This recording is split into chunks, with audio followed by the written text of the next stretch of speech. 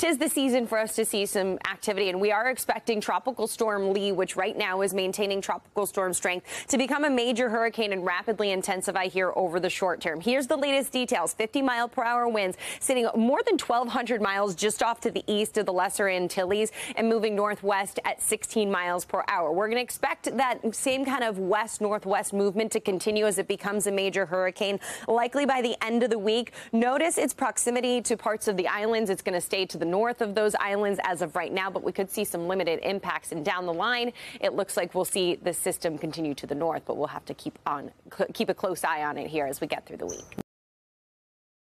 Thanks for watching our YouTube channel. Follow today's top stories and breaking news by downloading the NBC News app.